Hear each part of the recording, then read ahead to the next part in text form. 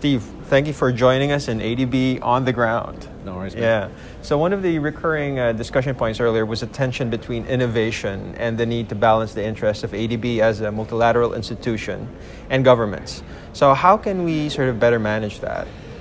I think you need to understand what the bank does, and quite a lot of the bank's activities are not just sovereign lending, but they're private sector lending as well. I think the split is 60% government, 40% private sector. Okay. And there are some interventions which I think are best done at government, and the China example with heating and cooling and removing coal from the supply chain in China is a great example of a government-led initiative. Okay. Whereas you might have other initiatives like changing the behaviour of small utilities and small manufacturing companies and giving them access to energy efficient equipment, or giving them access to renewable energy resources.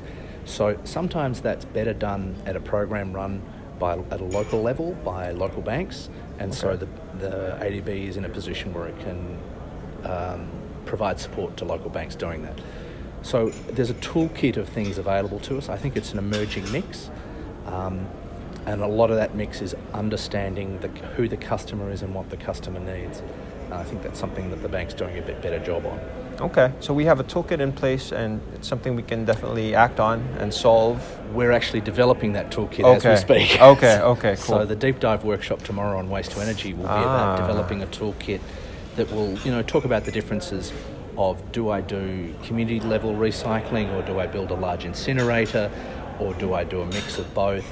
And those sorts of decision-making processes sometimes are very difficult for governments and for people to understand what's in their best interest. Right. So there's a fear of incinerators, but in fact, incinerator is almost a dirty word, but it's a very important activity.